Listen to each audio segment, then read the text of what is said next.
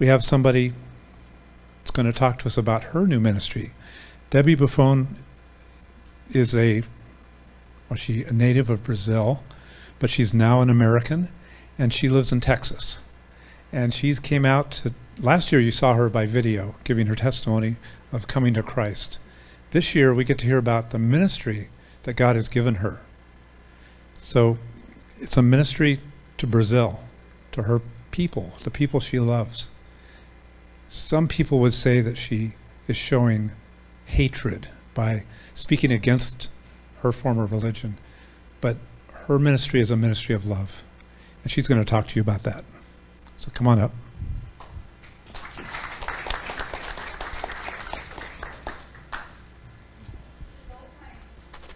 My fellow Babylonians, you know we'd say that, right? You pepperoni pizza eaters.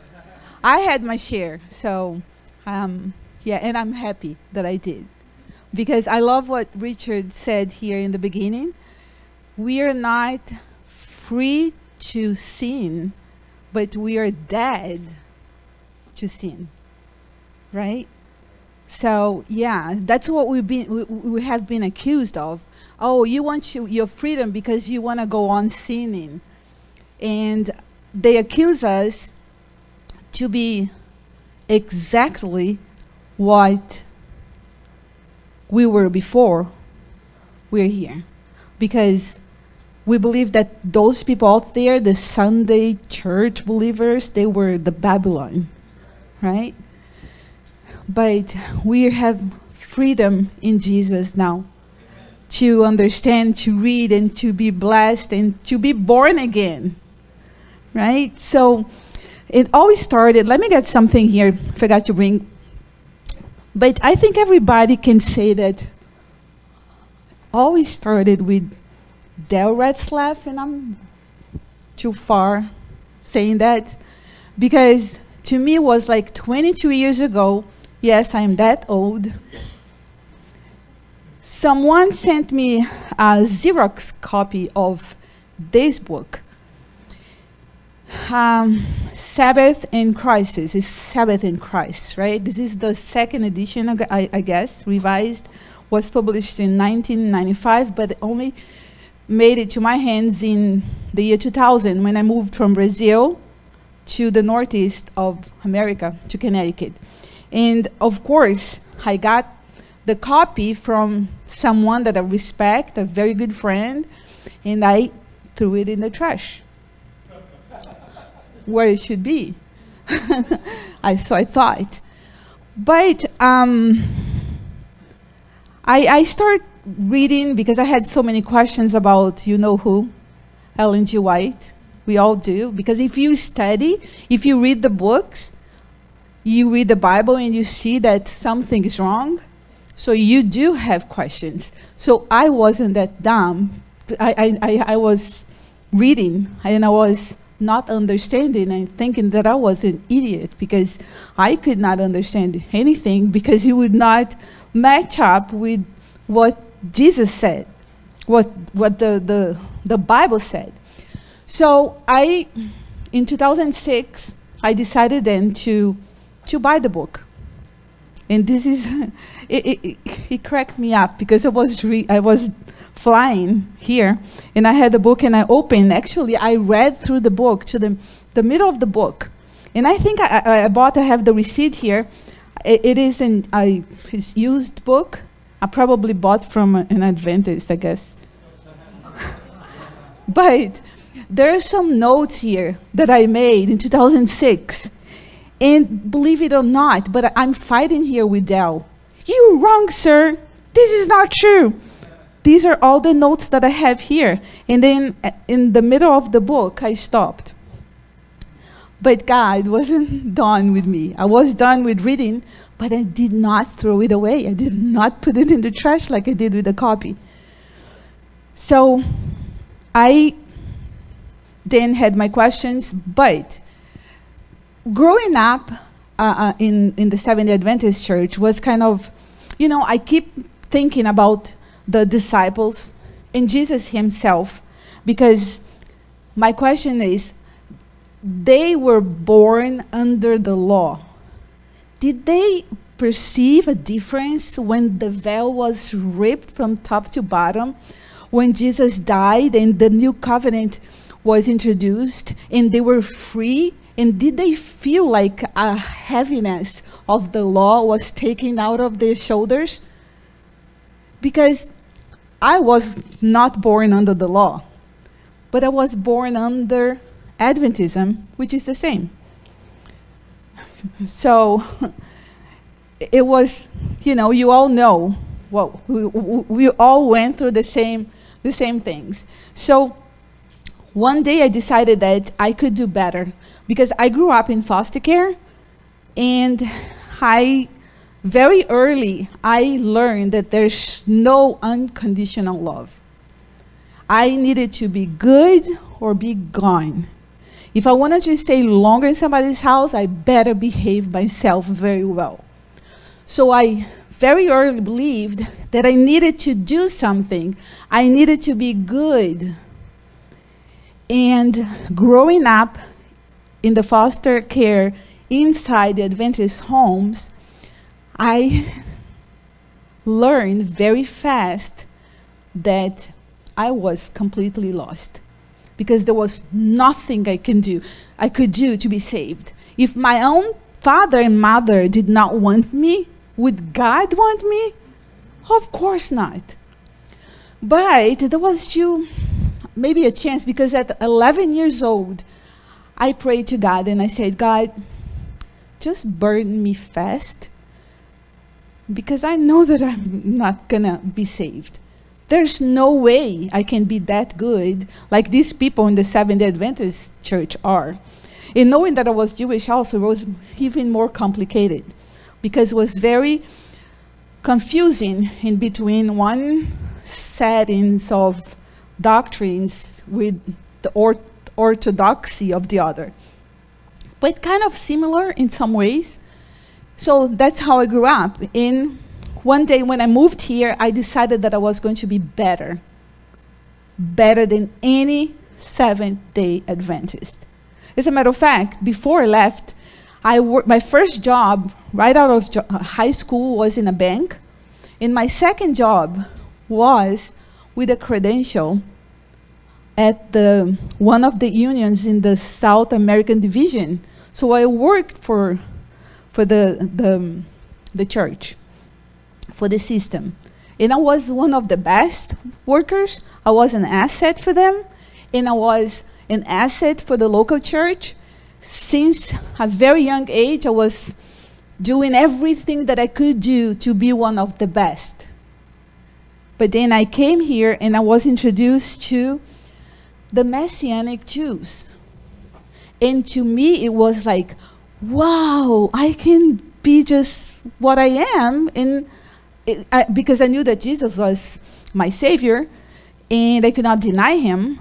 I would never be accepted in the mainstream Judaism, because I'm a manzer, like they say. I'm not legally, I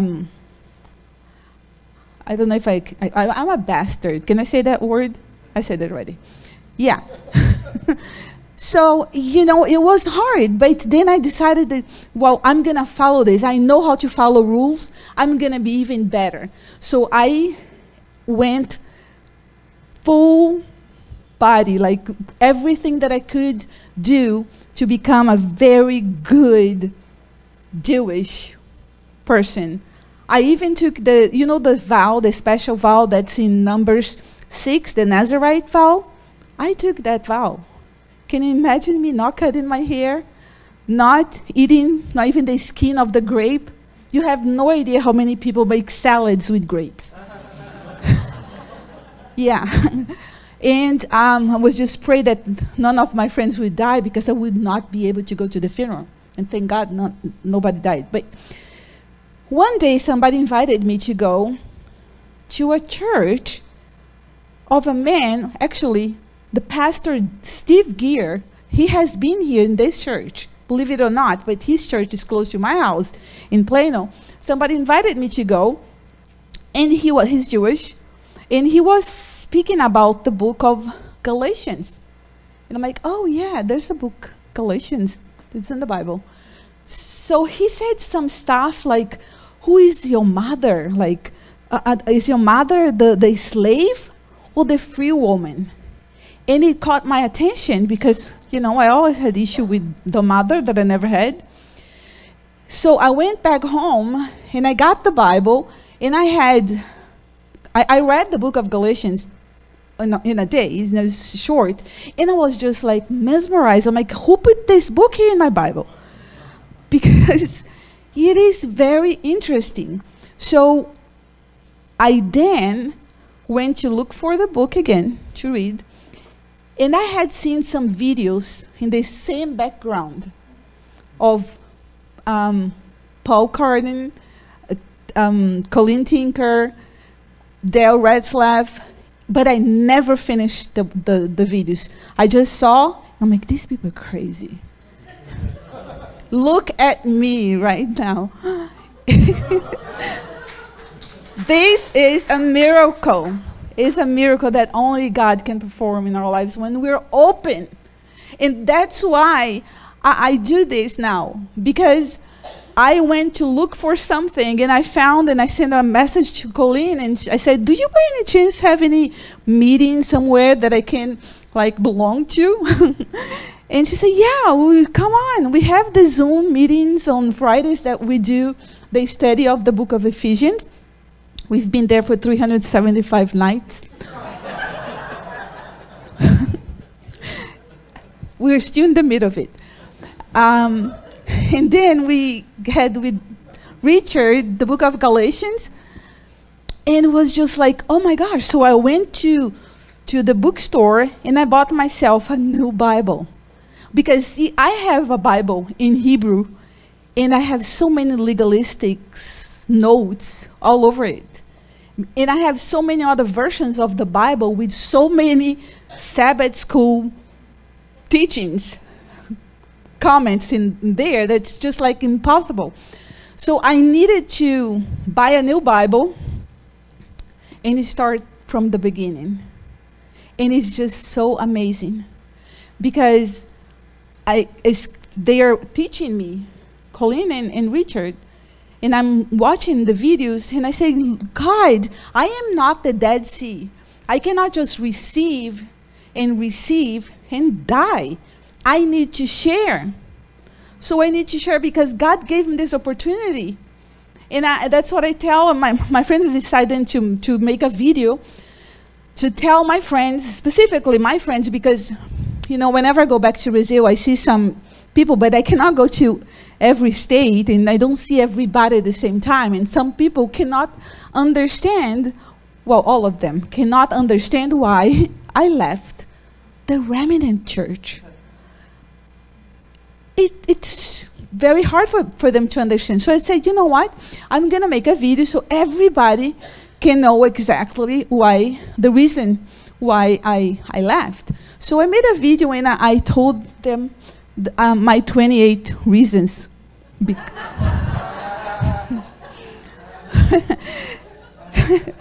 So, yeah, and I think my channel now has like a little more than 15,000 views. And it's amazing. It's beyond I thought that God was going to take. And what I do is try to open a way for these people to know that when they go to the book of John and they see Jesus himself talking to Nicodemus and telling him that he needs to be born again, that if he's not born again, he does not understand things from heaven. That's exactly the people of the church that we used to go. And if God saved me, if God gave me the opportunity to be born again, I want them to have the opportunity also, because you guys don't know. It was taken away from you the right that you have to decide to be born again because you were wrongly taught that you don't even have a spirit. If you don't have a spirit, how can you be born again? And if you don't need to be born again, you don't need Jesus. So it is really a convoluted crazy teaching that goes on. I have received many attacks, but they're personal attacks. They just say, you know, you are touching the apple of God's eyes. And I respond, that's Israel, not you. And they say, you are doing the work of Satan. They accuse me of that. And I said, Hasatan means accuser. And you are accusing me. So, you know, but I always give them the Bible. But one very interesting experience is someone sent me a message and she transliterated one word in Hebrew. And she said, that's what it means. And that's what it is in the text. So I got a little confused. I'm like, oh my gosh. So I got the Hebrew Bible and I'm like, oh no, it's not. So I told her, say, look, the word's not that. In the term, the translation is not that either. And she said, you might be right. Well, I graduated. I did 4 years of biblical Hebrew. I think that I knew that I was right about that.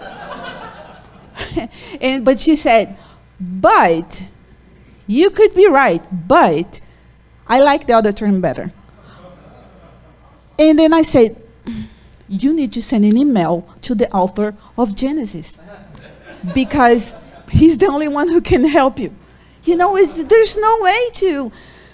But anyway, what I say, what I do, and I'm, you know, asking for help for Richard and Colleen all the time. And then I think now I met someone.